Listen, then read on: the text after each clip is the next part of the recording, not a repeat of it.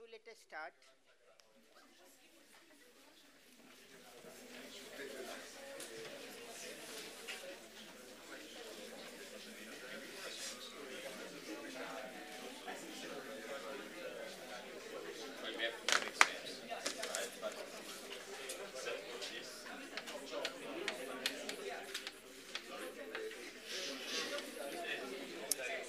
Okay, so we can start.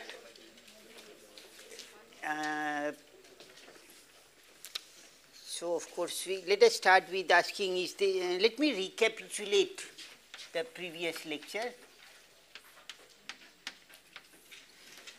We started by defining these operators AI, which are addition operators.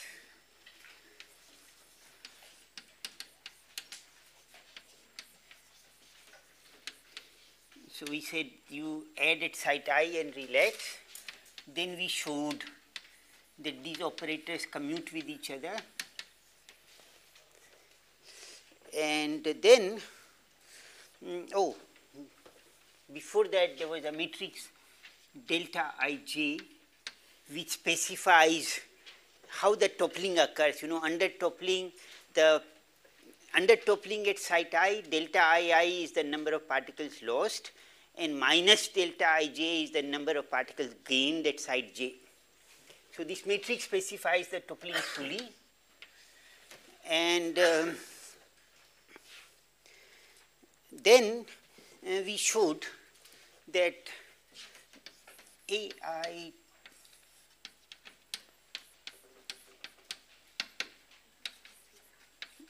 product for all ai to the power delta ij is identity, because if you add delta ii particles at site I, that will correspond to one particle added at all the neighbors in the simplest setting.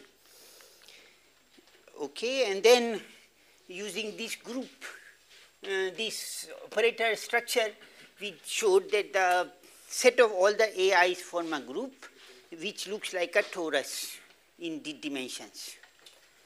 And then we said that the operators AI can be simultaneously diagonalized, and so you get, there are eigenvectors which will be in slightly changed notation now. There is eigenvectors which can be labeled by phi 1, phi 2, phi n, such that AI phi 1, phi 2, phi n is equal to e to the power I phi 1, phi 2, phi n. So these are simultaneous eigenvectors of all the AI, and right now we don't know what is the value of phi I. So phi I satisfies these equations: twice pi delta ij phi j is equal to twice pi mi for all I. And so you can choose any set of integers mi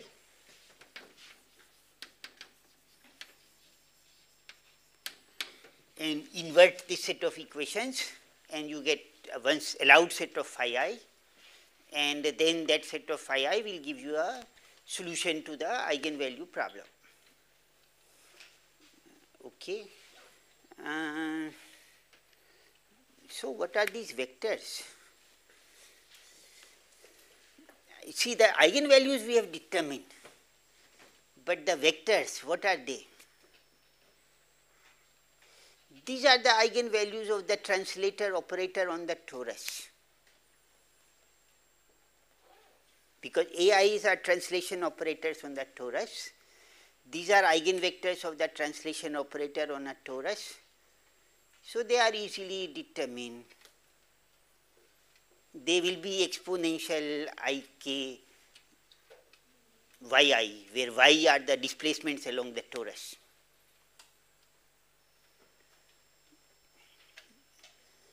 Is this point clear? Because I am sort of saying something without writing anything on the board. And I am hoping that that is good enough. Yes, sir.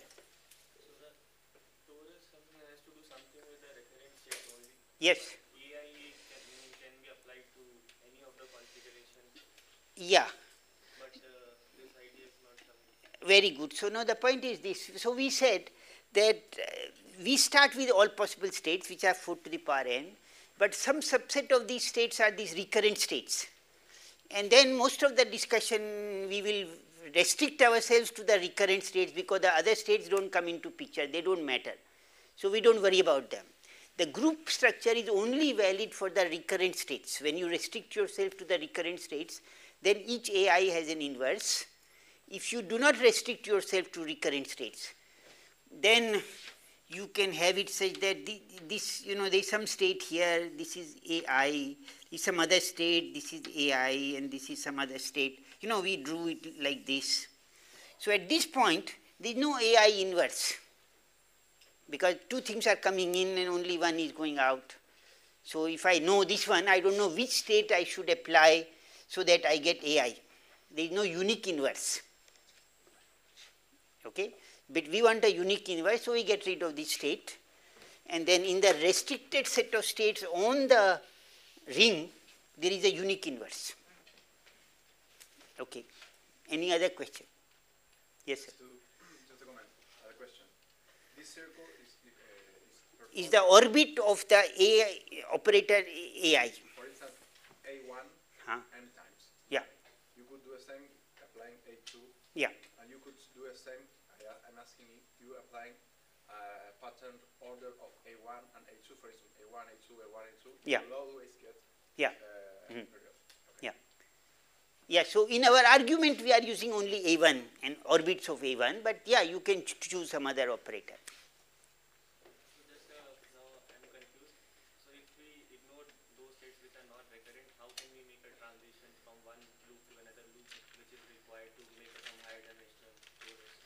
Oh, because these are under A1, but you use some other operator A2.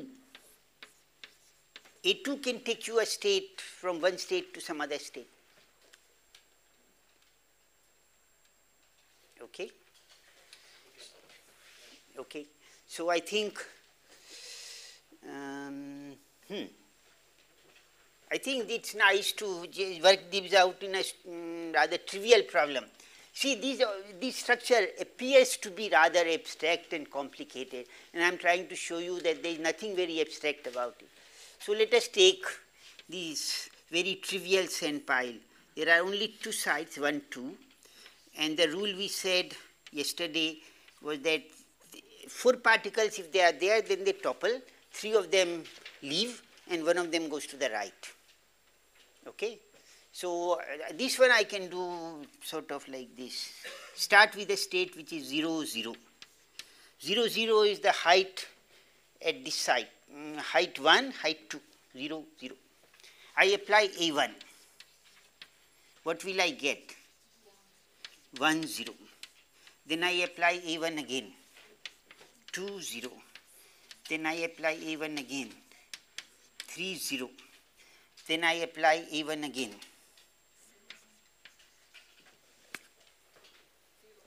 0, 1. Apply A1 again. 1, 1. 2, 1. 3, 1. And then 0, 2. 1, 2. 2, 2. 3, 2. And then 0, 3. And then 1, 3. And then 2, 3. Right? And then 3, 3. And then 1, 0. So you get a loop. That is the operation of A1. What is the operator A2 doing on this? So we kind of realize that the 0, 0 state is transient. It will not show up in the recurrent structure. But anyway, under operator A2, what happens to this one? Goes to 0, 1. 0, 1 is here. I should use a different color.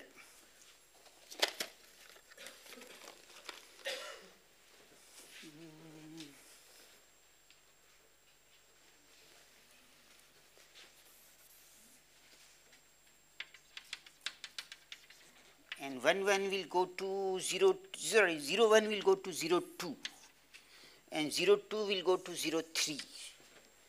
And 0, 3 will go to 1, 0. So it will come here. So and this will go to 1, 1. Okay? It traverses the same orbit, but now 4 steps at a time. But since 4 is co-prime to 15, it will actually travel the whole loop again, and you will get a period or orbit of period 15 again. Okay? So in this case, we get A2 is equal to A1 to the power 4. Applying A2 once is the same as applying A1 4 times, because I jump 4 steps when I go to A2. And vice versa, A1 is equal to A2 to the power 4. So it's straightforward. And the other stuff is just a trivial extension of this result. It's not more complicated than this. Okay. Okay.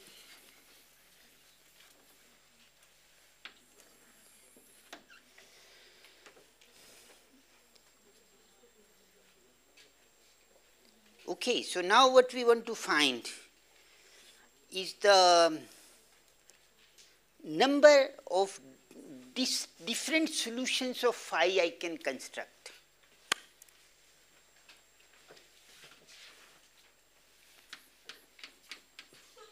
Number of distinct solutions to phi I, the set phi I, which is phi 1, phi 2, phi together. Okay?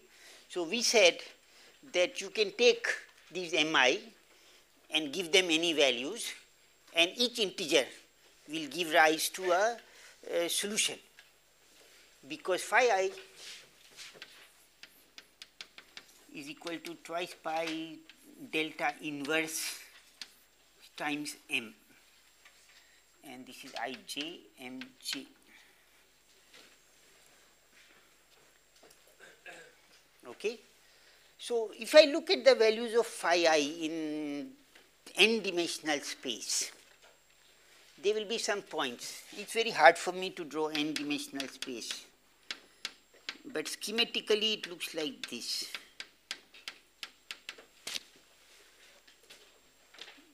I don't know, I drew something. So it forms a periodic lattice. The set of allowed values of phi I will form a periodic lattice in the n-dimensional phi space, because it's a sum of basis vectors. M times m is equal to summation mj ej in that m-dimensional space. So there are some basis vectors, and it forms a big lattice of these. If you, in the phi dimension, phi space, you take a space and then add a unit vector, you get another allowed point, another allowed point, and so on. You can do it in all this. Okay. So what are the unit vectors? They are just these. Okay. So what is the volume of the unit cell in this phi space?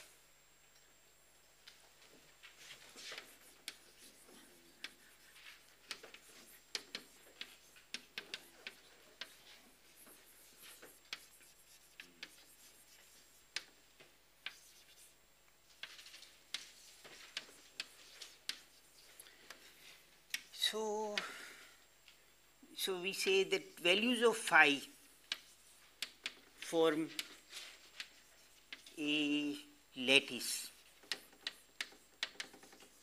in n dimensions.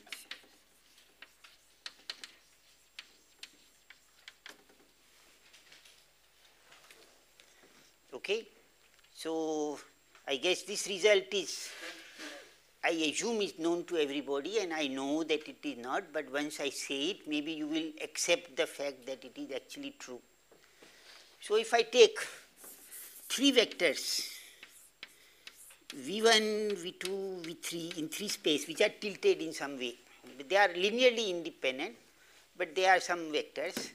What is the volume of the parallelopiped formed with these vectors? How many of you know the answer? It is some standard stuff taught in three-dimensional geometry. One. Only one? No, no, no. Please, the question is, given a parallelopiped whose, I sit at one vertex, I look at the vectors in that, there are these three vectors, v1, v2, v3. What is the volume of the parallelopiped in terms of these three vectors? Louder. Okay. So it is called the box product. All of you have seen it perhaps. So the volume is equal to determinant of v11, v12, v13, v21, v22, v23, v31, v32, v33, plus minus. Because the volume has to be, for the moment volume is positive, the determinant may be positive or negative depending on how you calculate it.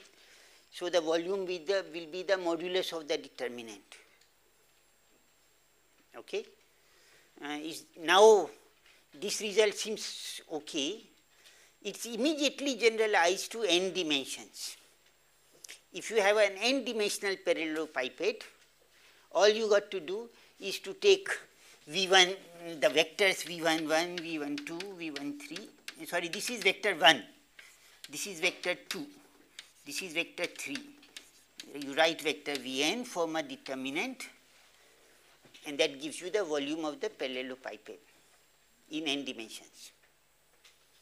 As a trivial check, if one of the vectors is a linear combination of the others, then the parallelopiped volume becomes 0. Okay. Also, if I take up, suppose I have these two vectors, v1, v2. It forms this parallelopiped. But I take a different vector, v1 prime is equal to v1 plus v2,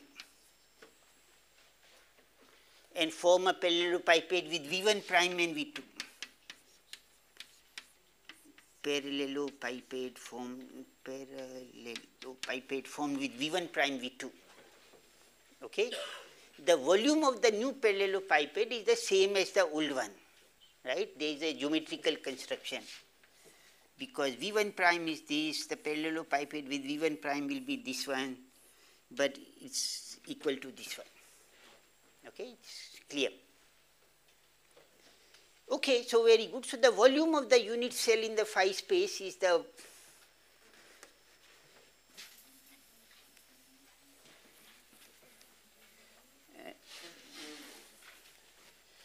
is equal to, so it's equal to this stuff. So it's 2 pi to the power d, determinant of delta inverse.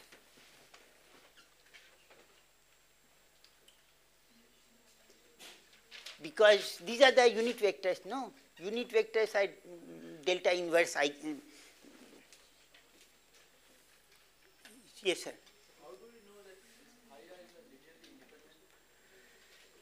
How do we know that IIs are linearly independent? If they are not, then the volume will be 0.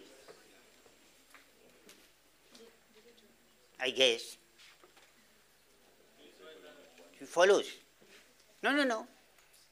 It follows that the volume will be 0. Then my answer will fail, and I suppose there will be something wrong with the original problem. What happens with the original problem is that in this case there are some sites, or there is some problem such that things keep on toppling forever and there is no steady state. Okay? So, in cases where you are guaranteed that from every side there is some probability that particle can leave, then you can show that there is no zero eigenvalue possible of delta. I will not give that proof here. Okay? So this is the volume of the unit cell. So, but we said that if you have a value of phi I, then phi I plus 2 pi gives you the same physical state, because we are actually looking at eigenvalues of e to the power I phi I. So, the number of distinct eigenvalues of phi is the number of points. So, number of distinct vectors, eigenvectors, is equal to volume.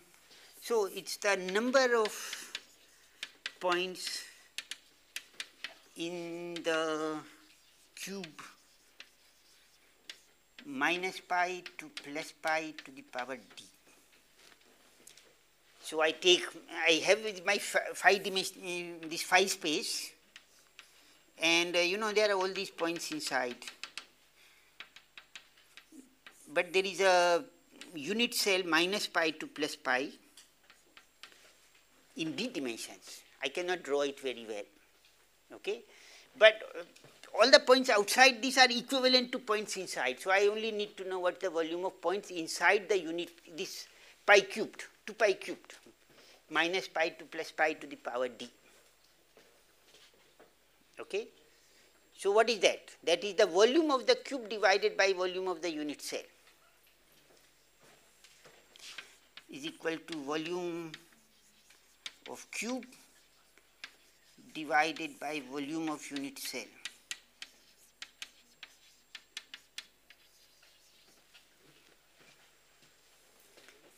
Okay. So, luckily the 2 pi cancel, of course they should cancel, and then volume of the unit cell is determinant of delta inverse, and so this is determinant of delta,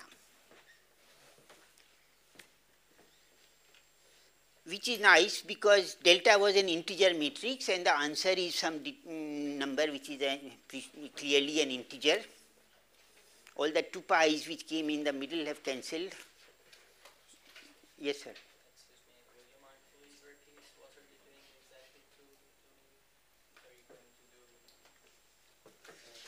Number of distinct solutions of phi I. So, we counted how many points fall within minus pi plus pi to the power d. We said these are equal to 2 pi to the power d divided by volume of the unit cell. Volume of the unit cell was this, and so this number is determinant of delta. Okay? So, there are that many distinct points. Now, what happens is that you can actually prove all these results from the definition. That is what we are doing most of the time. But proving everything in gory detail is very tedious, even for this simple problem. So, some of the results I will state and you will prove them yourself, because they are easy to prove, but I will not prove everything here. So, if you force me, I will sit down with you and I will give you the proof for every statement I make. Okay? So, here it turns out that this number of distinct eigenvectors is actually equal to the dimension of the space I work in, which is the number of recurrent states. We will prove this one actually. So, this number of distinct eigenvectors is, we will show.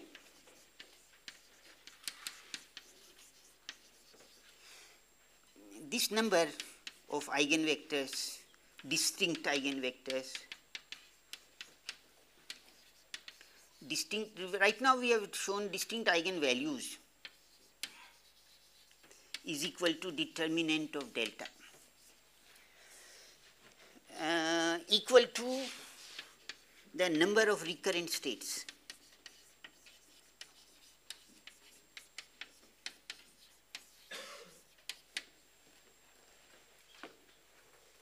Okay. So now the dimension of space I am working in is the number of recurrent states, because all the other states I throw away.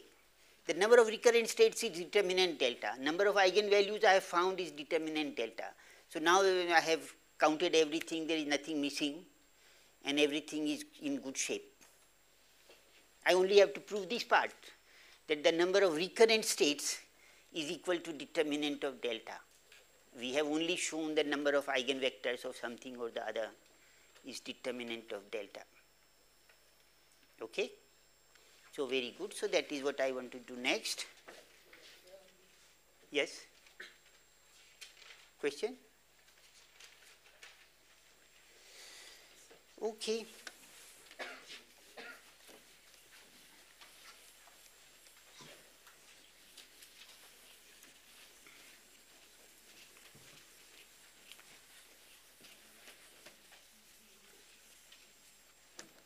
So,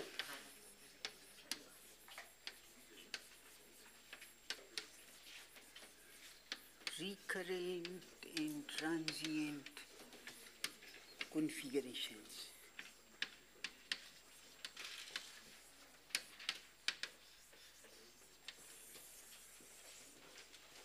So I start with my basic send file again,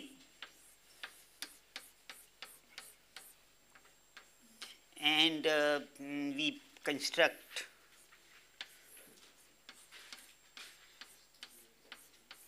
some configuration with various heights, no, 1, 2, 0, 3, whatever.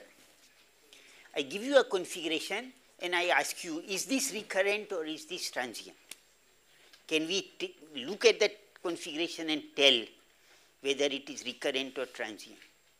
What is the test to distinguish between recurrent and transient configurations? And so now I give you a test. And there is a, so in a recurrent state,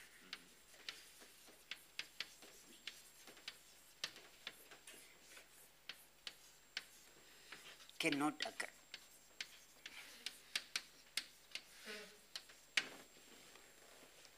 Okay? Proof. Suppose you start with the configuration of the pile in which there are two adjacent sides and both of them are not 0 now.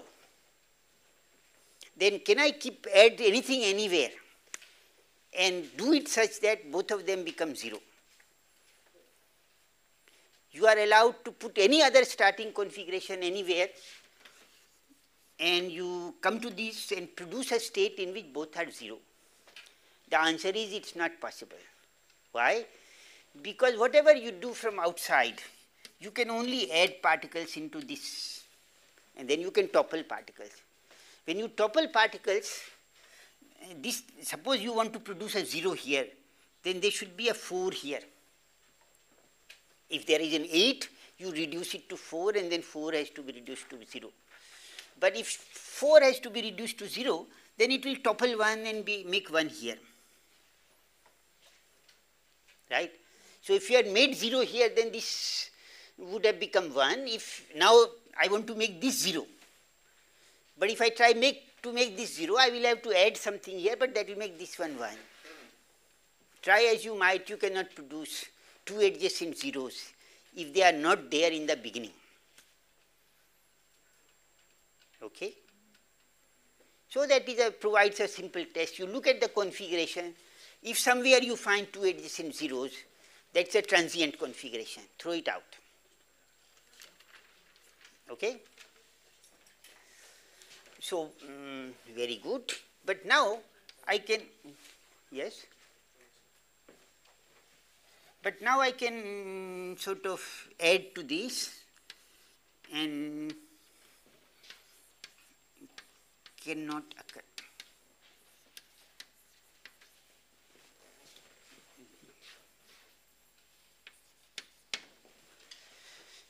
Proof. is the same as before. If I want to produce a 0 here, if I want to produce a 0 at both ends, both of them will throw in 1 to the middle. So, we will make it a 2. If you want to change 2 to 1, then you will have to make it into 5 and then throw out 4, but then they will produce something at the end. Okay.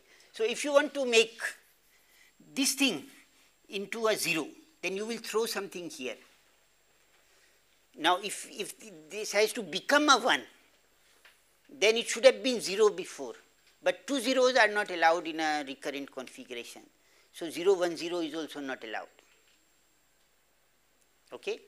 So, this cannot occur and this cannot occur.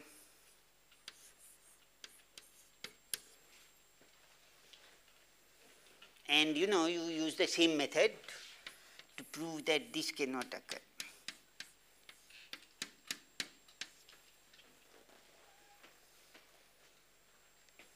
And I don't know, 0, 0, 0, 2 cannot occur,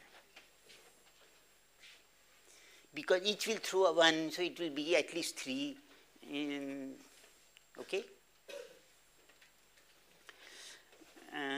All right. So, so these things are called forbidden subconfigurations. Forbidden subconfigurations. They are not allowed to occur in the recurrent state. Okay. And there are subconfigurations because these are just finite set of sites and they cannot occur anywhere on the big lattice, whatever size you have. Okay. So, now can we have a list of these forbidden subconfigurations? So, I produced, you know, I gave you these, but I suspect you can construct some more. So, you have a list of forbidden subconfigurations. How big is the list? So, we will try to keep the list minimal, by which is meant that if you have this one, this is forbidden, we have shown. Then of course, this one is also forbidden, it will never appear. We don't write that one because you know it is taken care of by some other stuff, smaller. If you can, if there is a configuration which is forbidden, but you can erase one site and still keep it forbidden, then we erase that site and produce a minimal list. Minimal forbidden some configuration is one, if you erase anything, then it will become allowed. Is this point clear? Okay, very good. So, what is the list of minimal forbidden subconfigurations? So, sorry? The boundaries shouldn't be 0. Boundaries should not be 0. Yeah, that is allowed. You can construct ones which are boundaries is not 0. Forbidden. Proofs are, for each one of these proofs can be constructed. The proofs can be constructed recursively. Start with a smaller one, this is forbidden. In order to produce this one, if I add something here, then it produces a forbidden one, then before that should have been a problem or some such thing. Okay. But anyway, let us try to produce a systematic way to check for forbidden configurations. Okay. So that method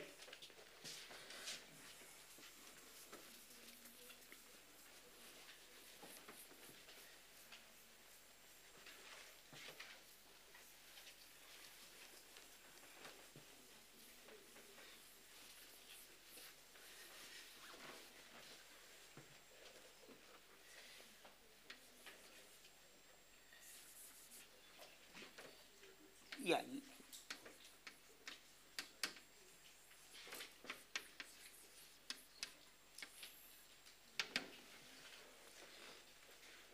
So the burning test is the following. You take the configuration you like, you are asking about.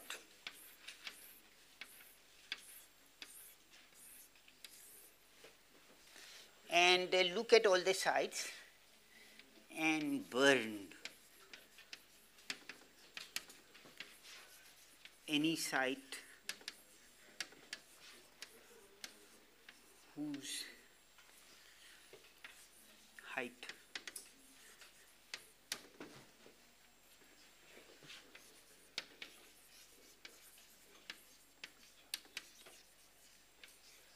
greater than or equal to number of unburnt neighbors. Okay, burn means erase. So I will start with this 3, 2, 1, 0, 2, 3, 3, 3, 2, 1. This site has two. Right now, all sites are unburnt, but this site has height 3, but it has two unburnt neighbors. Okay, this site has height 3, but two unburnt neighbors. So it is burnt, by which is meant that I just erase the site. Now I look at this site. It has height 2, but it has two unburnt neighbors. So this is also burnt. This one has two unburnt neighbors, but height is 1. Sorry, I cannot burn this one.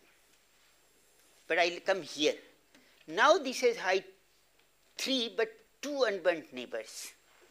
So it can be burnt. And this can be burnt, but this cannot be burnt. What about this one? I can burn this one, because 3, but it has at most 3, and then this can be burnt, and so on. So you recursively apply this method to the full lattice. See, if at some stage everything gets burnt, then the configuration is recurrent. If at some stage something is not burnt, then it is forbidden, or then the configuration is not recurrent. So as a check, suppose somewhere or the other there was 0, 0. None of these two sites will get burnt, because here it will say the number of unburnt neighbors is 1, but the height is 0, you cannot burn this one, the other one you cannot burn, they will stay put. This one also you check that if there is this configuration anywhere under this burning test, it will not burn, they will just stay. This one cannot burn because it has height 0, but it has one neighbor. It has height 1, but it has two unburnt neighbors.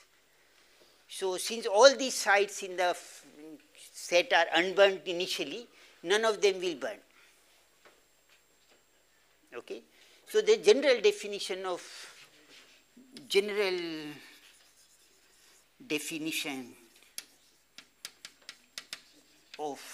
forbidden subconfigurations is that it is a subset of sites such that for each site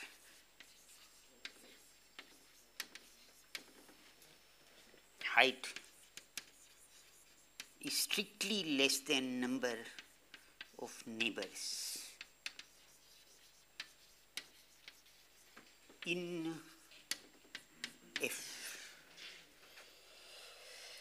So there is a subset F, which is a forbidden subset. You look for if all the neighbors in F are number of neighbors in F, and if the height is less than the number of neighbors in F, then that particular set is a forbidden set. Okay. Again, we can check. That definition says this one is forbidden, this one is forbidden, this one is forbidden, and so on. Okay, just an automatic generalization. Okay, so in this example, is it the final state which is forbidden or the initial state which was forbidden? So the initial state is forbidden because it's not recurrent. It's forbidden to occur in the recurrent steady state. It was there in the original model, but in the recurrent state it will not occur.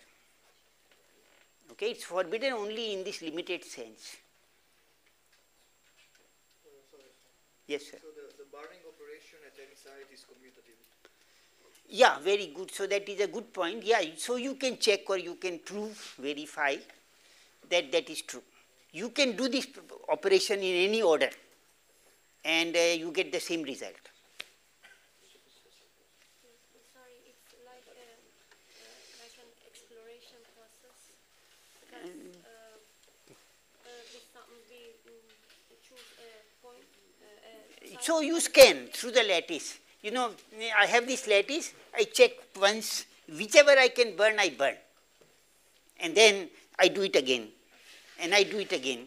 If at some stage I find I'm not making any progress, I didn't burn anything extra in the new scan, then I stop and say that, sorry, nothing is happening now, there is something remaining. If everything burns, then it is a recurrent state. If everything doesn't burn, it is a transient state. And it doesn't matter from which point, from which side we It doesn't matter which order you do it, how you do it. Okay? Yes, sir. Is there a mathematical proof behind it, or is it just an observation? No, it's a proof, and I'm giving you the statement, and I'm telling you that the proof is trivial and you should construct it yourself. From the proof one leads to the statement, or you start from the statement and then you do the proof? Of course, I give you the statement and you produce the proof.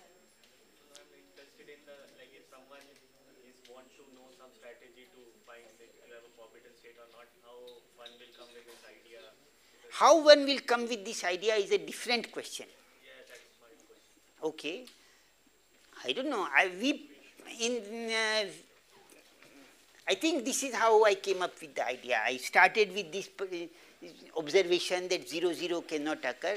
Then I found that, yeah, 0, 1, 0 cannot occur. Then the question was, what is the list of all possible forbidden configurations? And so there is a list is infinite in principle for a big lattice. And so then there was a question of characterizing the list. And this is not a very profound observation, but this strategy works. And so that is the answer. Okay, very good. So this burning test, the way I have defined it here, is applicable for matrices where the toppling rules are symmetric, in the sense that delta matrix is a symmetrical matrix. If when the toppling occurs at this side, it transfers one particle here. When toppling occurs at this side, it transfers one particle here. If the matrix is unsymmetrical, then you have to modify the algorithm in some suitable way. So you have to work with directed graphs instead of undirected graphs, and you have to distinguish between the in degree and out degree of a site. You know, how many sites are there with arrows coming into this site which are of some type or some such thing, and then the whole proof goes through. There is no particular difficulty. But just one has to realize that what we are calling number of unburnt neighbors will be modified in a suitable way if you have unsymmetrical bonds, in the sense some bonds have direction, you can transfer one way but not the other way, and so on. Okay, so that part I will not do here. What we will do instead is to redo this test in a different way. So this is multiplication by identity test.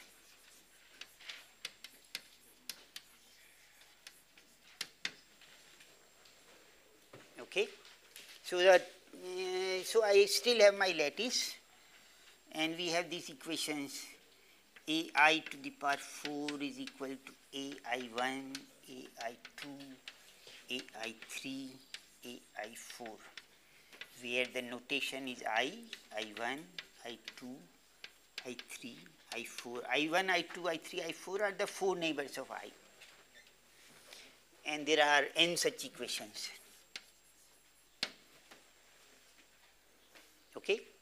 So what I do is I multiply all these n equations and I get product over ai to the power 4 is equal to whatever is on the right. So what now, suppose I work with the recurrent set, then A inverse is defined, and if there are powers of A which occur on both sides, I can cancel them. Okay?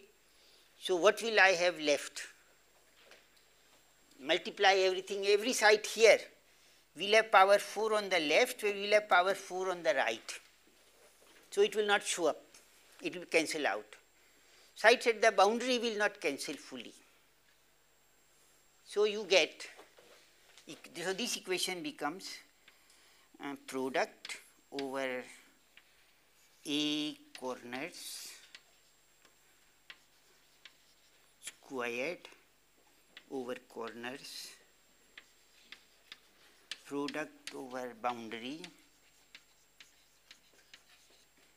A boundary equal to I.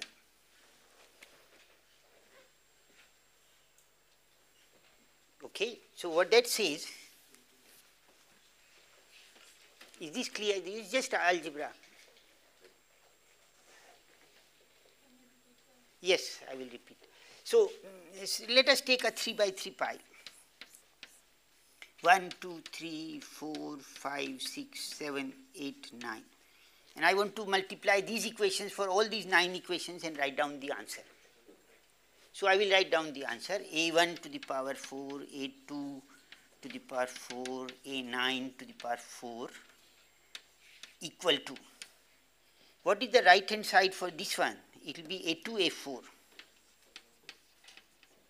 What is the right hand side for the next one? This is 1, 3, 5. A1, A3, A5. Okay, write down all of those terms. And then you will see that A5 will occur 4 times in the right and 4 times in the left, it can be cancelled.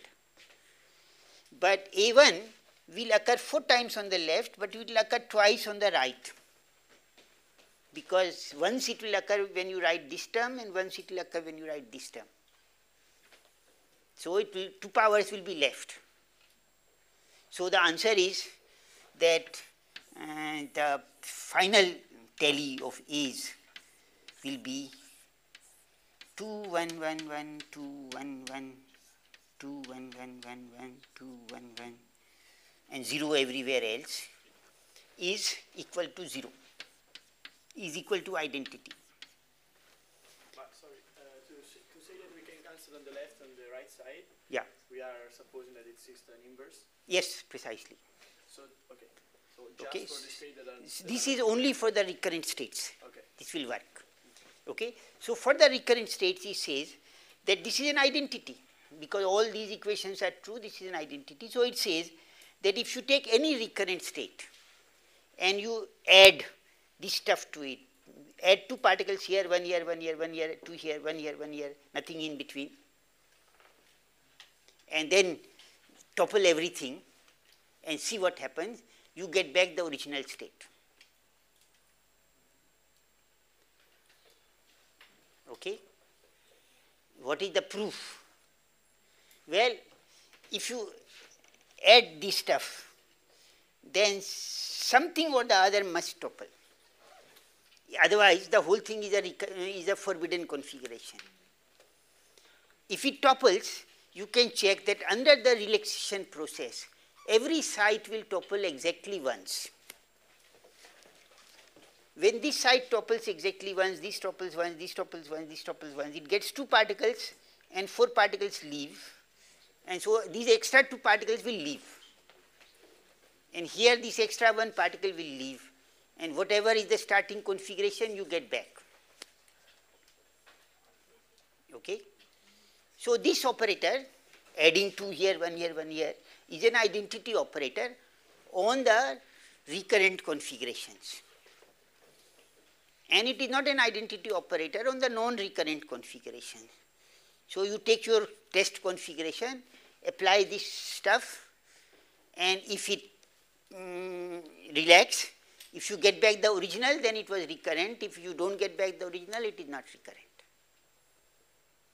Yes, sir. But this test applies to any abelian model. Yes. The critical number could be higher. Yeah. All these results are generalizable to other cases. We are just giving as a simple example that to the square lattice. Okay. So that is called the multiplication by identity test, but it is exactly the same as the burning test. Why? Because I said topple is the same as burn. If this site, I add 2 here, then what will burn? When will this site topple? You add this to C, the original configuration. If the original configuration had at least 2, then it will topple. And then in my criterion, I would have said burn it if the number of unburned neighbors is more than or equal to 2, so it will burn. So when a site can be burnt, it will be toppled in the multiplication test. Okay? And then it comes here, it throws a particle here, but this thing goes away. Under burning, the site is removed. So then the number of unburned neighbors becomes less and the counting is different, but the test is the same. So every time a site can be burnt, it is the same as every time it can be toppled. And if all the sites are burnt, then you get the same thing as every site topples once, and so you have the same test. Yes, sir. Thank you, but because maybe in this case it's easy to define the inverse because we have a closed number of operation. Okay, so then we can go in the other direction. Okay, but when the problem is a bit harder, how can you be sure that there's an inverse and how to define it? Which one? Like, I don't know, like the inverse. Because in this case you have AI, okay, there's an operation, Yeah. and you can define AI to the -1, okay, by saying that there's a complex series of operations, Yeah. this one is the opposite, okay. But when the problem is a bit harder, like, I don't know, there's no closed number of operations to go back to the beginning. Okay. Define a group that was one of the So that's the transient configuration, when the configuration is not inside this loop. Okay, so but in this case it's easy. When the problem is not, I mean, there's no this configuration of... No. So the mathematical proof is that on the set of recurrent configurations, there is a unique inverse. Okay. And this identity holds. You know, we have proved that if you multiply with this, you will get back the original stuff. If it is not working, then you must not have been on the set of recurrent states. Okay? Okay. So that is the multiplication by identity test. Okay. So next.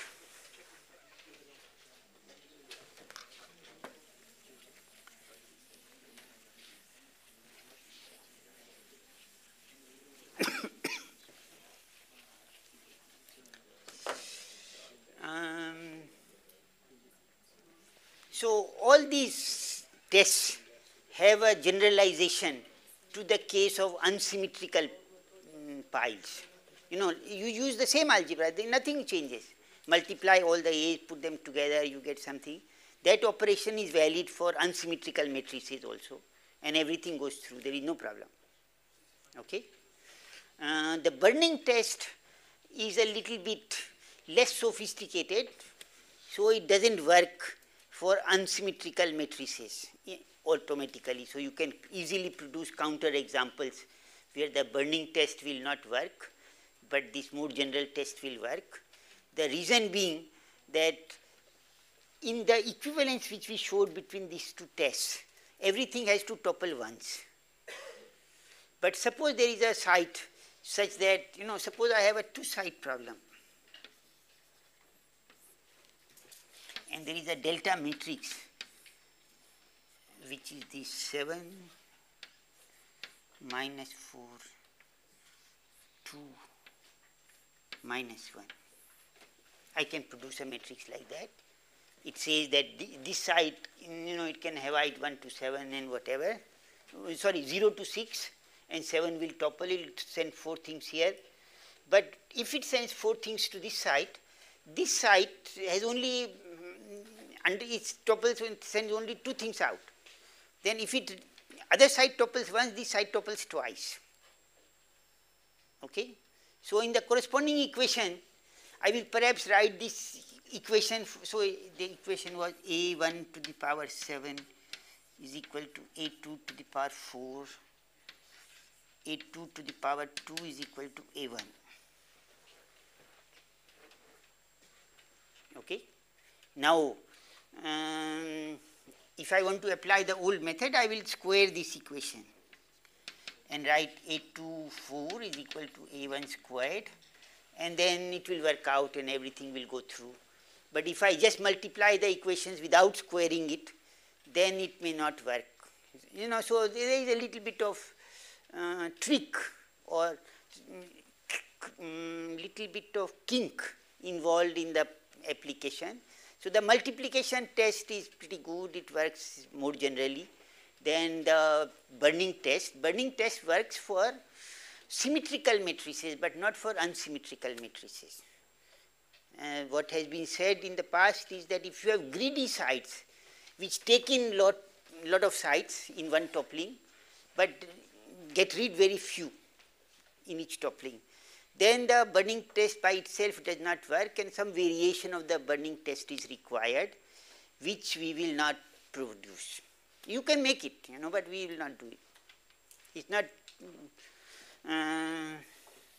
not the burning problem of the day. Okay, so now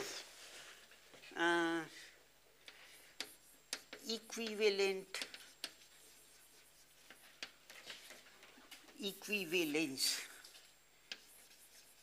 classes of configurations.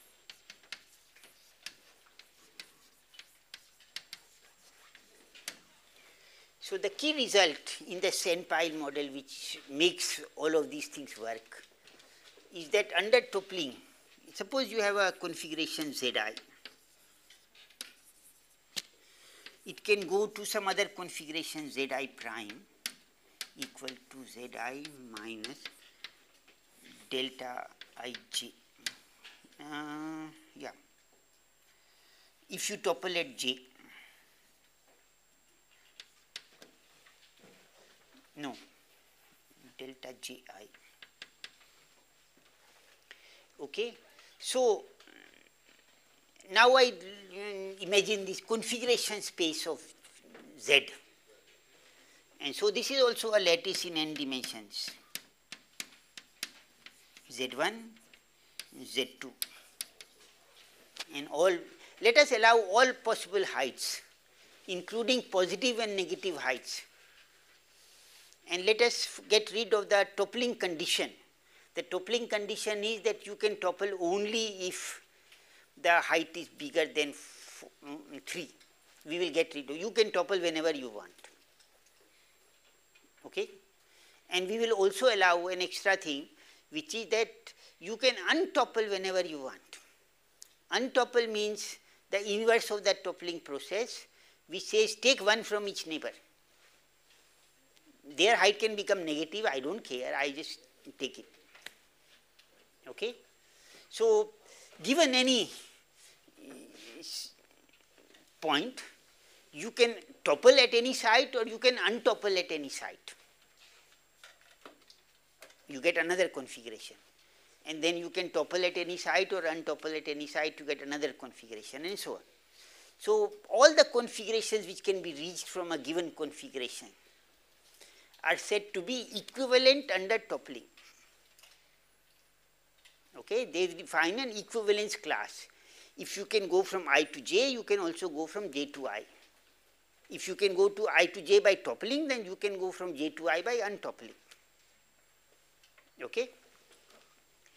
So, two configurations Z and Z prime are equivalent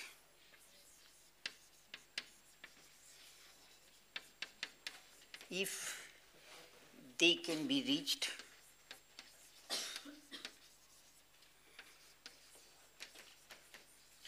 from each other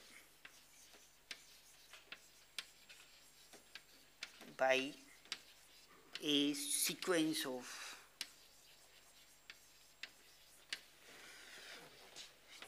tuplings or untouplings.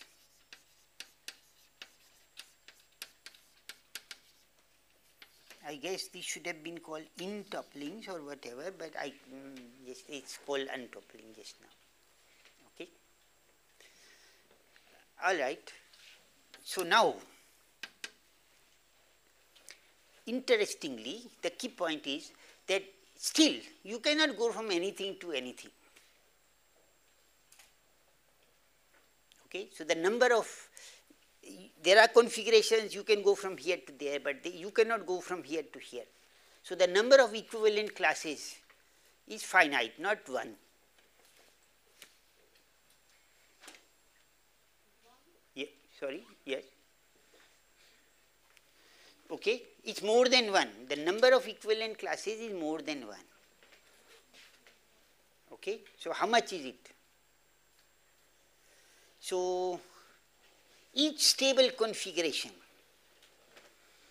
each recurrent configuration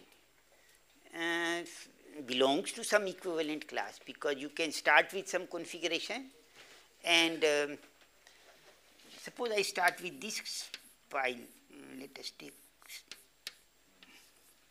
and the heights are -5, -3, -2, -1, 5, 2, 7, 10. 11. So very bad, you know, it has negative heights and very large positive heights. But I can make all heights positive by untoppling everywhere once. When I untopple here, then I make this -4 and make this 9, but make this was -5, it has become -1.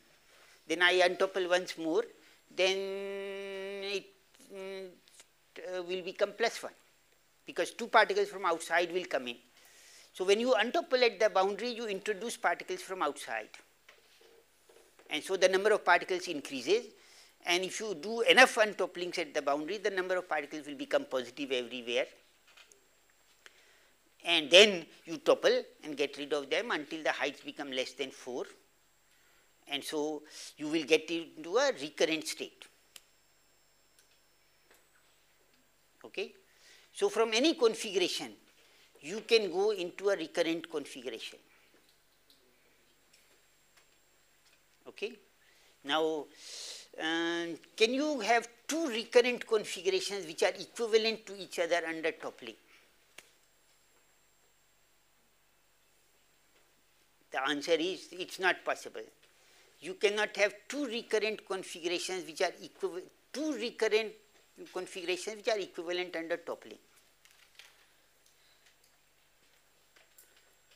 Okay, so we need to prove this one. I can leave the proof as an exercise, or I can do it here. Let me leave it as an exercise. It's not a big deal. You think about it for 3 minutes, you will come up with a proof. If not, you can read the proof in the notes, it's given there. Okay, so let me skip the proof for the moment. Because I want to focus on something else. So, it turns out that in each of these equivalence classes, there is exactly one recurrent configuration. So, the number of equivalent classes is equal to the number of recurrent configurations. Yes. Could you explain again why each configuration is equivalent to a recurrent one? Because you take any configuration, you topple and untopple.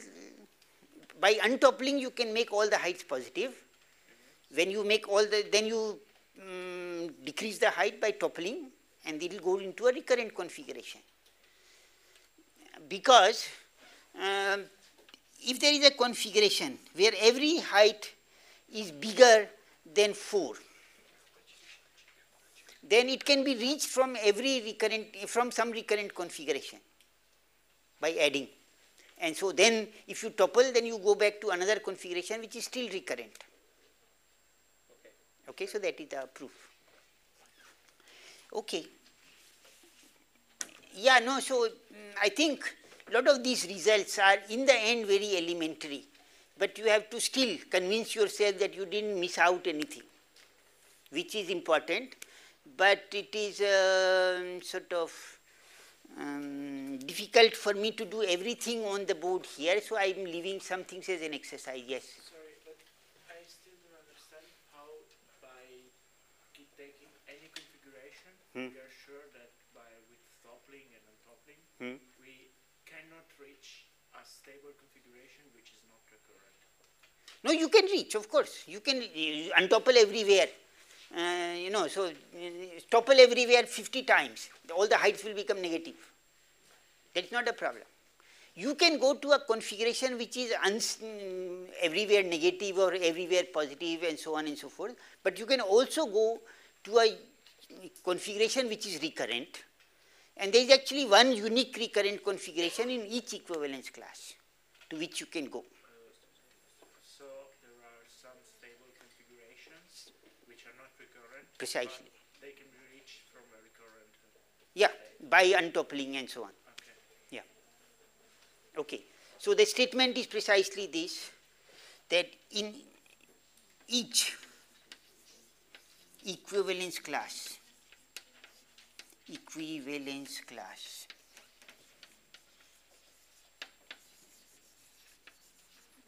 there is exactly one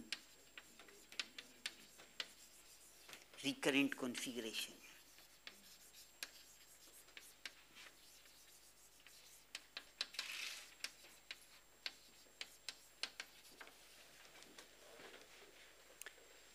Okay. So the number of equivalence classes is also equal to the number of recurrent configurations. Okay. So now I want to count the number of equivalence classes. Okay. So what is the number of equivalence classes?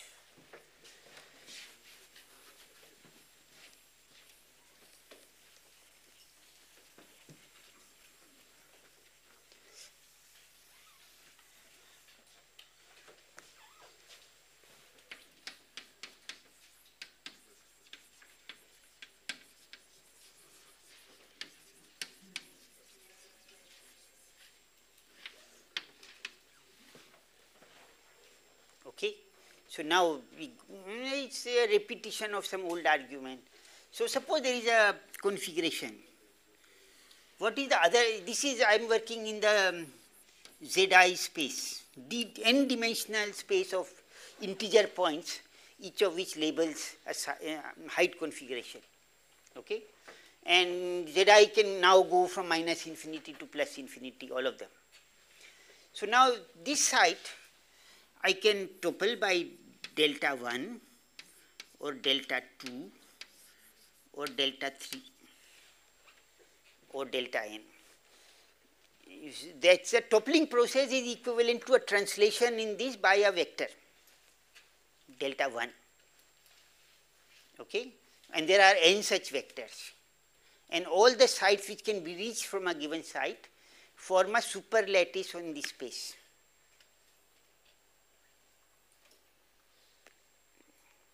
Okay. And so then, so set of equivalent points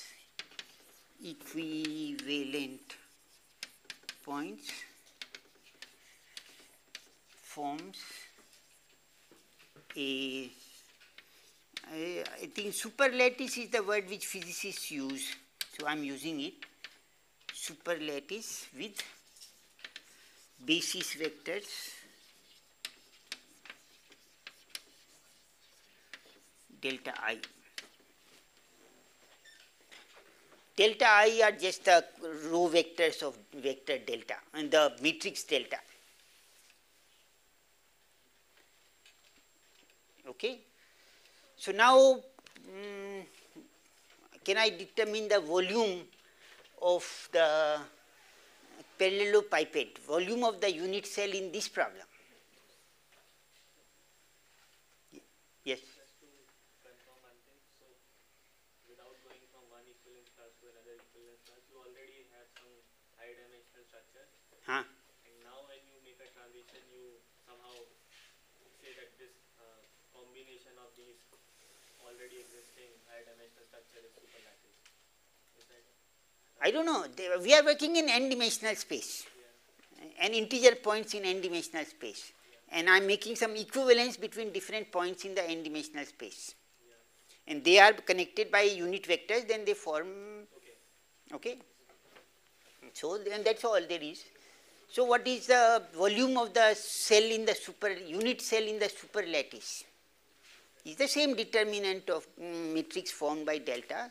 So the volume of cell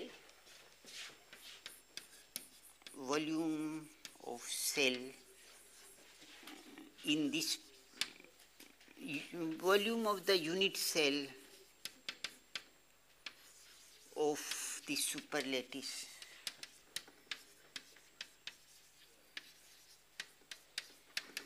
is equal to determinant of delta.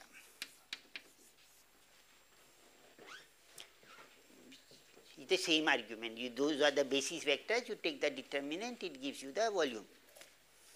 And now, of course, it is also an integer, no problem.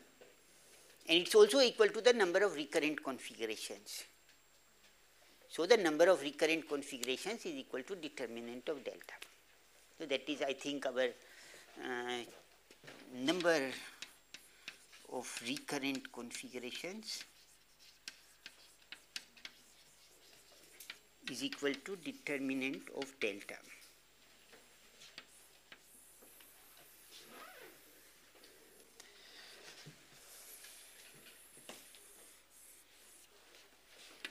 And each appears with equal probability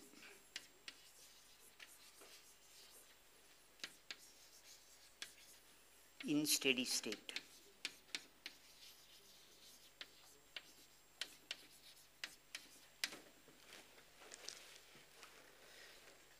Okay. So now we have a full characterization of the steady state. We know which configurations are there, which are not there, and what is the probability of each one is equal. So now you have a, you may like to ask something else. Like, okay, there is a pile in the steady state. What is the mean height of the site at some particular site? That becomes a problem, okay, I have given you a measure in the space of all configurations, a uniquely well-defined measure, but now you have to find some averages under this measure. That is often a hard problem, like in most equilibrium state mech problems, that's what we do, we find the measure, which is the Boltzmann measure, but calculating averages is non-trivial. So I guess the same thing happens here. The measure is fairly straightforward, but given the measure, if you want to find the mean height or you want to find the mean size of toppling or some such thing, that may not be so easy. Okay, so that is the work we have to do, but at least one step has been reached, namely that we started with this problem.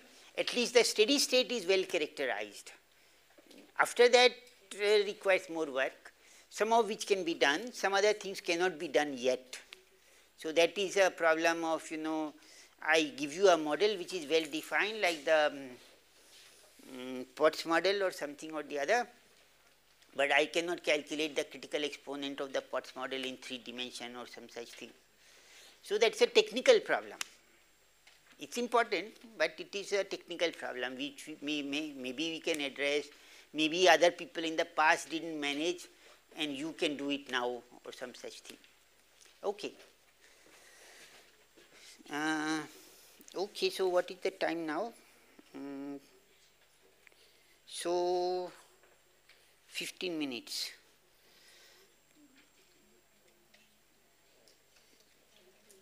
Okay. I guess what we would like to do is to get some other rather easy results which one can derive.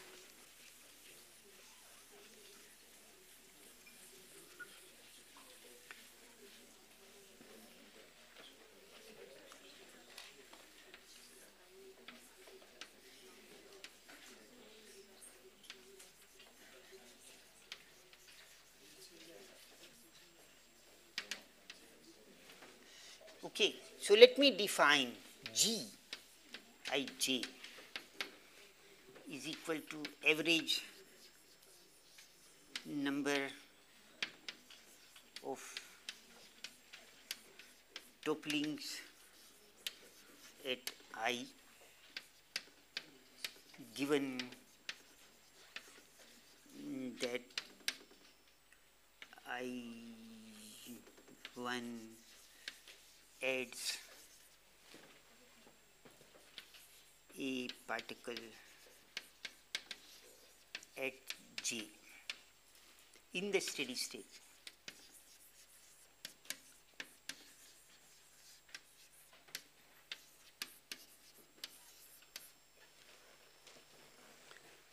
Okay, it is some kind of a measure of the amount of disturbance I create by adding a particle. How many topplings occur at site J when I add a particle? How many topplings occur at I when I add a particle at J? Okay. So, I guess the measure is complicated. You know, you will have a configuration, there are lots of states, and then I will add something, it may topple, it may not topple, and further topplings may occur, may not occur, all that kind of complication. I want to not worry about it. What I realize is that after all the toppling is done, on the average, every site has the same height as before. Under the steady state condition, that is by definition true. Okay? So, what happens is that in steady state mass balance condition,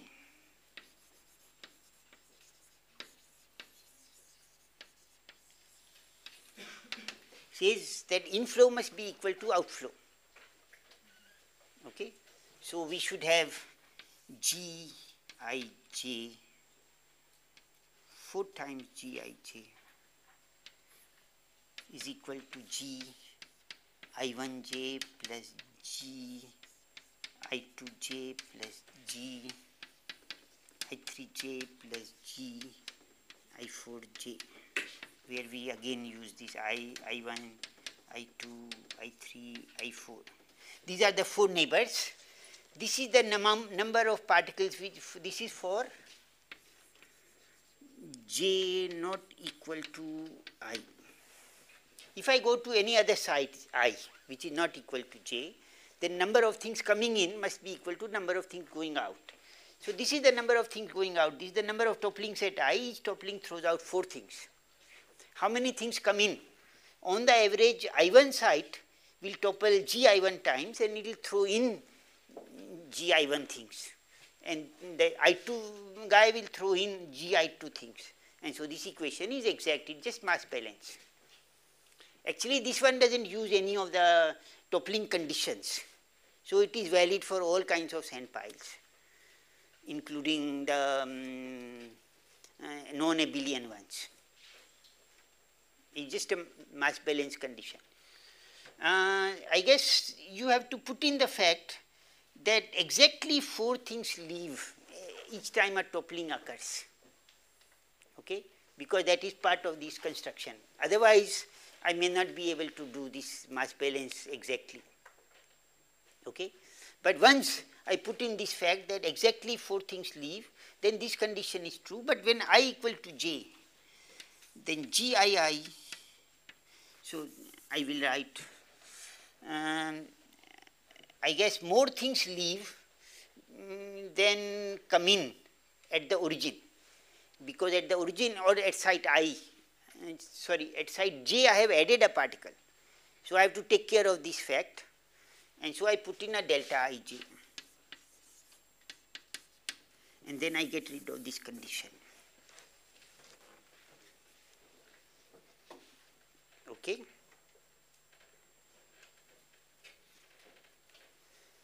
So, the G equation more generally satisfies the equation delta times G equal to identity, and G as a matrix is equal to delta inverse. So, you write the Laplacian as a matrix, take its inverse, that gives you the G matrix, which is now interpreted as the propagator, which is the average number of topplings at I when you add a particle at J. Okay.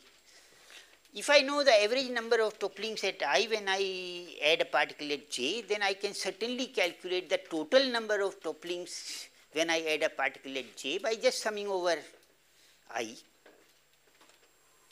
and then I can average over J, if that is the way I was planning to add particles, and I will get the average number of topplings when I add a particle. Okay, so let us write that down.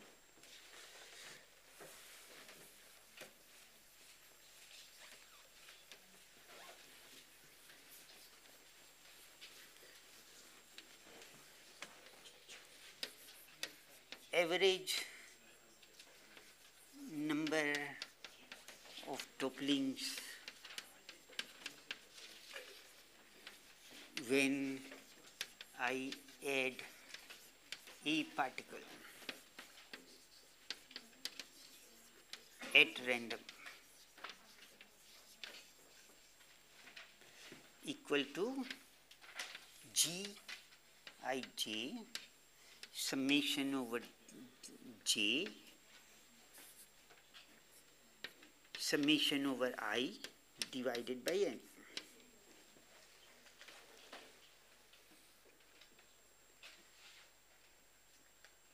Okay. So that is not, once I have calculated G, then this one is not much tougher to calculate. Okay. Okay. Yes. Are we still working in the context of this recurrent state? I mean, steady state can be any state or steady state is by definition the set of recurrent states with correct probability. There is nothing else. so every steady state will be a recurrent state? No. Steady state is a collection of recurrent configurations with suitable probabilities. Configurations are, if you take a snapshot, that's a configuration. Steady state is a movie of the stuff in the long time steady state is not one snapshot, but it's a long time average of snapshots. Okay. I think that point is important to, just a notation, but the terminology, there is a configuration and there is a steady state. Steady state is not a configuration, it is a set of configurations with various probabilities. Okay. Okay, so this we can do, maybe I should do it, I will do it, anything else I should do before. No, so let us do this first. No, I have other things to do, I will do this, but maybe tomorrow. Exact calculation of this Gij can be left as an exercise, but maybe I will take 5 minutes to do this on the board. It is not such a big deal. Okay? So I will do it, but let us do something else, which was left over from previous lecture, in the sense that in the notes it is done before the subsequent stuff which we will do later. So in the notes what I have done, which when I was writing the notes I was organizing the material in some way, and I thought that it was useful to put them in before than after, and so right now I am doing it before, then I could do it in the 8th lecture, but I am doing it in this one. Okay, so other models of SOC.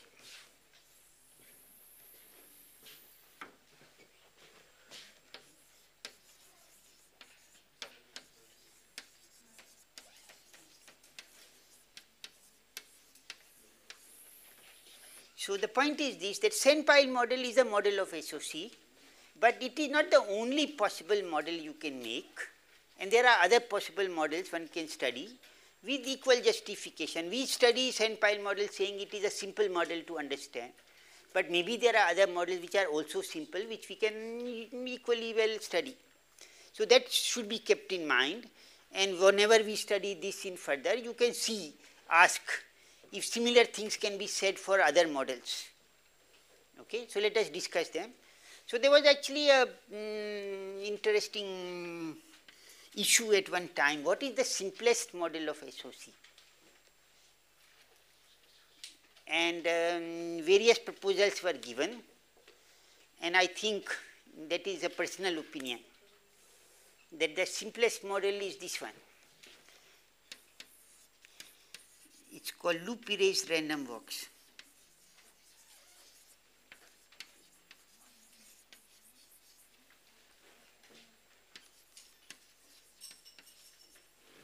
So first let us define the model, then we will understand how it is a model of SOC. So you can work in D dimensions, but we are taking 2D. So there is a lattice, we are taking the square lattice, you can work with triangular lattice, whatever is your favorite. And particle does a random walk. That is a very standard, well-studied model. So it takes a step to a neighbor with equal probability. Okay, so it takes a step. We will remember how it took the step, then it went here, then it went here, then it went here and here. So the only rule added is that if a particle comes back to a site which it has visited before, okay, then it has formed a loop. Maybe it comes like this. Then as soon as it forms a loop, that loop is erased. And so this is erased and it looks like this. Then it goes and goes and goes and goes and goes and goes and comes here. Then this loop is erased and then it goes and goes and then this loop is erased and so on. Okay? So what we have is a loop erased random walk. That is the name given to the problem. So what can one say about this one? Well, suppose you work on a finite lattice, L by L lattice. Then the walker will keep on walking, but we will keep on erasing loops. What is left at any time has no loops. So there will be a finite number of configurations, they occur with different probabilities. So there is a well-defined steady state. We will say that the length of the loop, length of the walk is my measurable. It is the quantity I look at. And that sometimes I drive it by increasing it by 1 at each time step. But it decreases in random ways because sometimes some loops are formed, sometimes no loop is formed, sometimes a very big loop is formed, sometimes small loop is formed. And so the relaxation, the addition is addition of one length.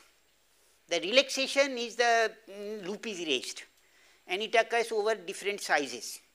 And there are some events with very big size, some events with very small size. And what is the probability that you will have a loop erasure of length L? The answer is that it's a power law in L. And it is a non-trivial power law. Okay? So then that looks like a model of SOC. You have produced a non-trivial power law starting with this very simple model. One particle walking around. Okay? Very good. So one of the problems which makes this, of course, Professor Rouhani has already said something about loop erased walks in his first talk. Maybe he will discuss it in some length later because, you know, that was one of the things. But anyway, this problem is well studied in various contexts, including even in conformal field theory, you can learn something about the properties of loop erased walks, their fractal dimension, the probability of loop of size L or that kind of stuff. But let us just say that suppose I ask a simple question, what is the probability that you are at R at time t?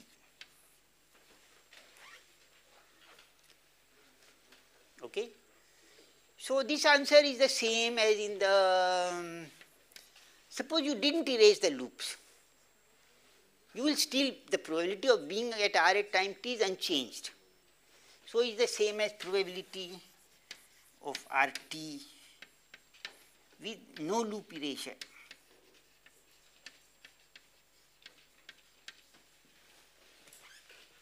What is RT is the position at time t. RT is the position at R at time t.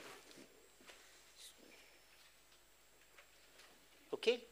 So, some properties of this system are immediately obvious. R squared average will go like T, for example.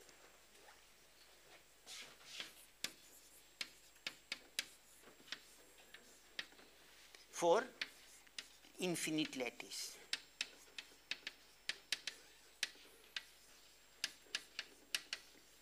And it will go as L squared for finite lattice.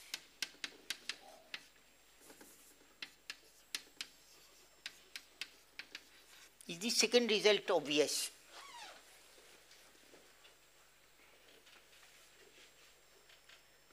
I have a finite L by L lattice, and let us say the walk reflects when it reaches the boundary. Okay?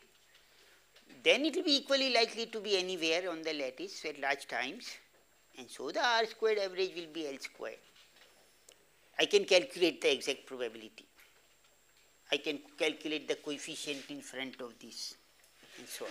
So the problem is a tractable problem, but it has some features which are less obvious.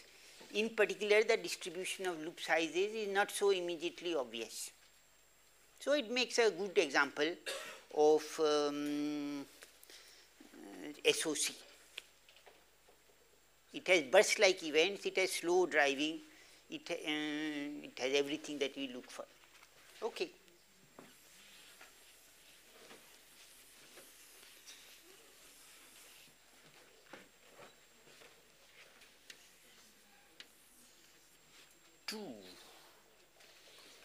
So this is called the Takayasu aggregation model.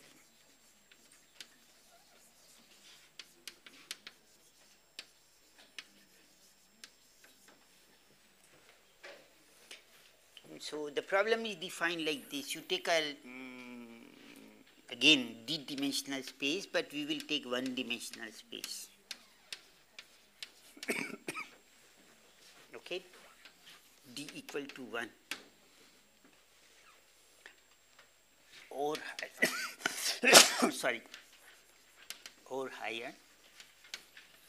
And so the rule is that if you have a d-dimensional space, we add one particle at each site at every time step. There is a discrete time step evolution. You start with everything empty and you add one particle at each site at every time step. And then what happens is that you add a particle and then each particle jumps to its nearest neighbor, one of them at random. So it has three steps. One is addition of particles,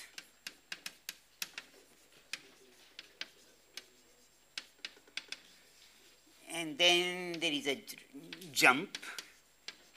Each particle jumps to a neighbor. And then there is a third is aggregation. Aggregation says that if two particles jump to the same place, then they join up and then they never separate.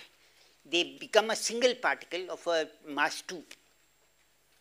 Then next time some mass will come and add to this, 3, and then these 3 will jump together to a random neighbor. And it keeps on going like this. I keep on adding one particle at each site, and then this repeats.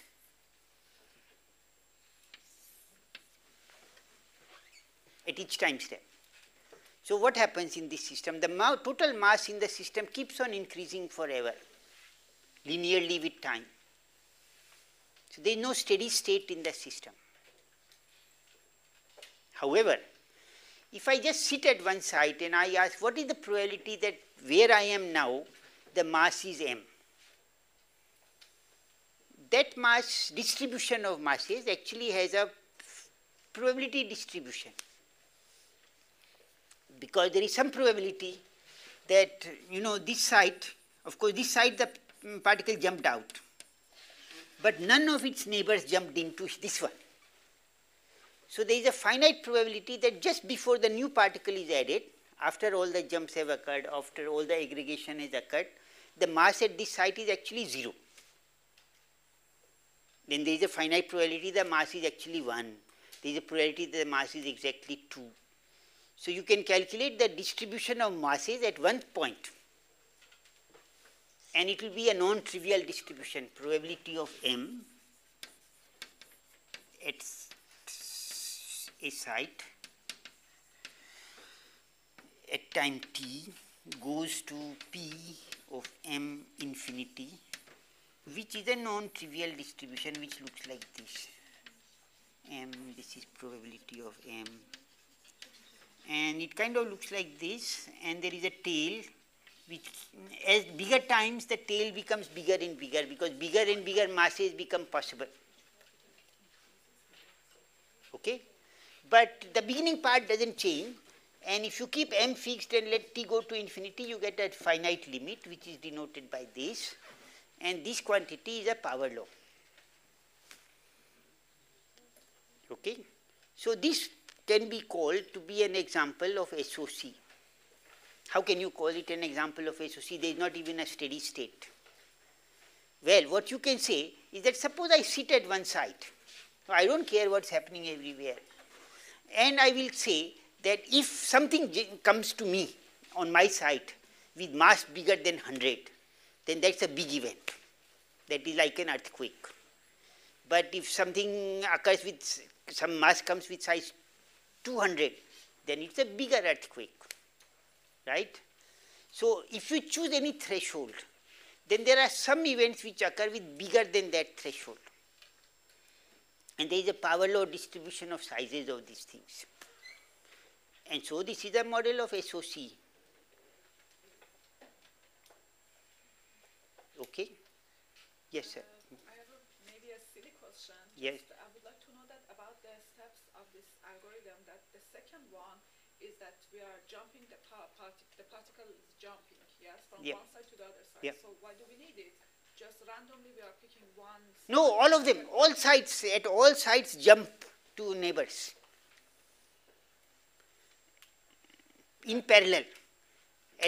At one time step, I add one grain to each site, and next site, every that grain adds to the existing grain and becomes a clump. It becomes a mass m, and then the whole mass jumps to a neighbor, and it happens at every site. And then the masses combine, and then I add something and they jump again, and then it goes on like this. So this is an example of a system with finite drive rate, where the drive rate is finite. Because normally people study SOC with slow drive, where the drive rate is really, really slow or some such thing. This is occurring at a finite drive rate, and you still see these power laws, which are some kind of signal. There are big events, small events, and there is a power law distribution of big events. So that is an example of interesting model of SOC. Third model.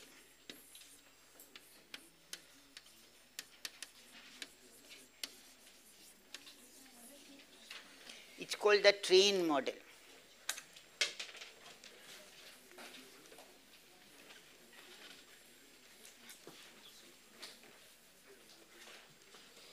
It is defined like this. There is a one-dimensional track, and there are trains, compartments.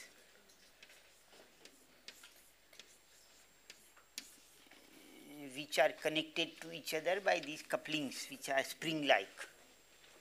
Okay? And this one is called the engine.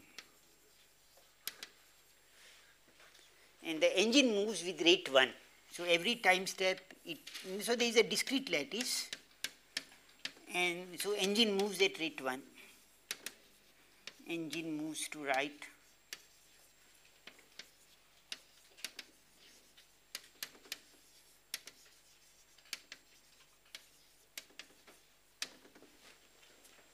Okay? So the engine can move.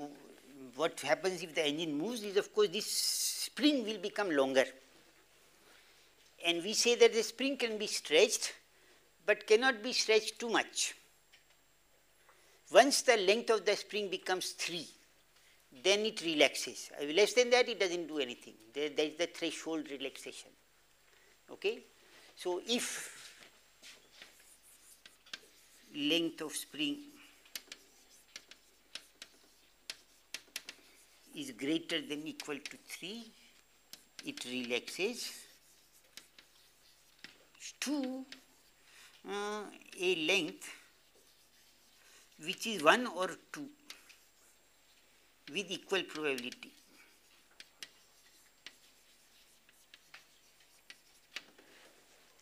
Okay, it can relax to this way or this margin. But once it relaxes to length 2, of course, it pulls the compartment behind to keep that length. Okay? But once this compartment is pulled, of course, this length will be stretched. But it was initially 1 and this moved 1 unit, this becomes 2. Then it doesn't do anything, stops. And then, but if this goes very far, then eventually the train just goes along. Very clear, simple model. So what happens if this model, if you just study with single engine and no compartment, that's a very trivial dynamics. Nothing happens.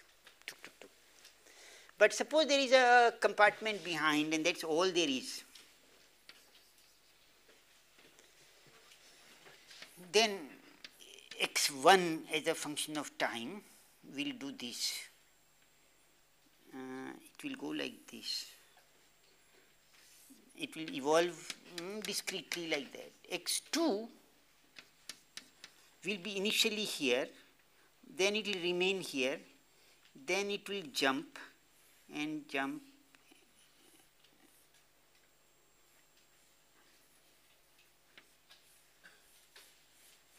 like that.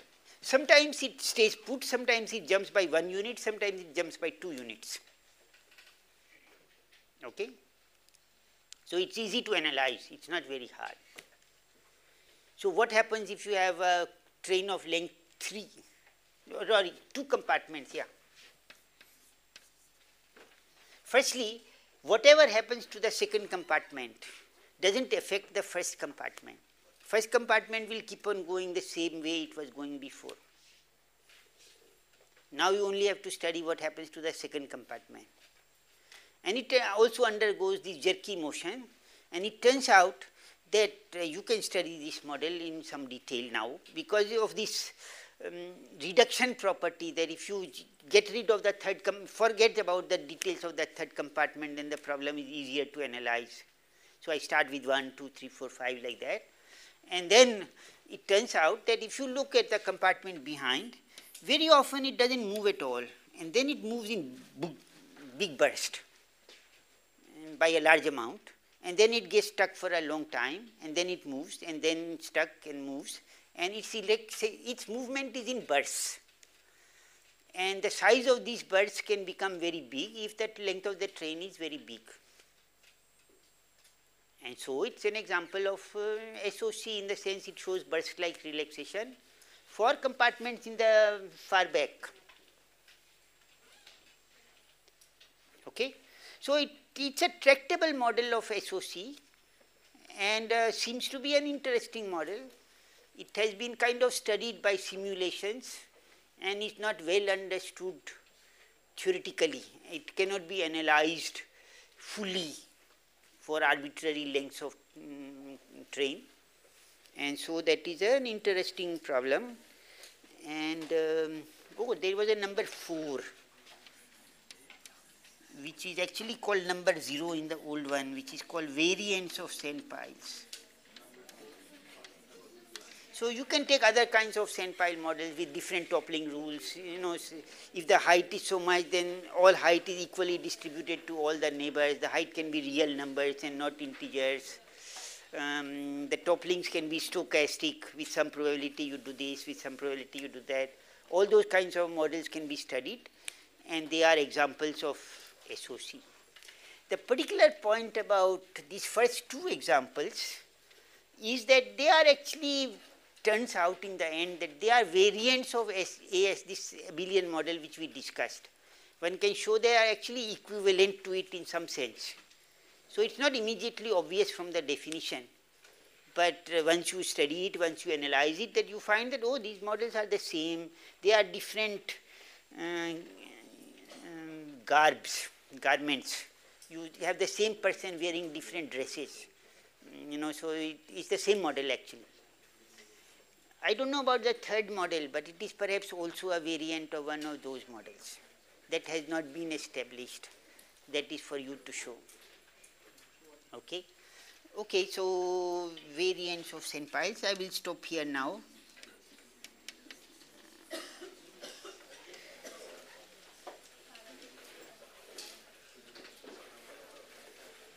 Okay. The attendance sheet, can we have it back?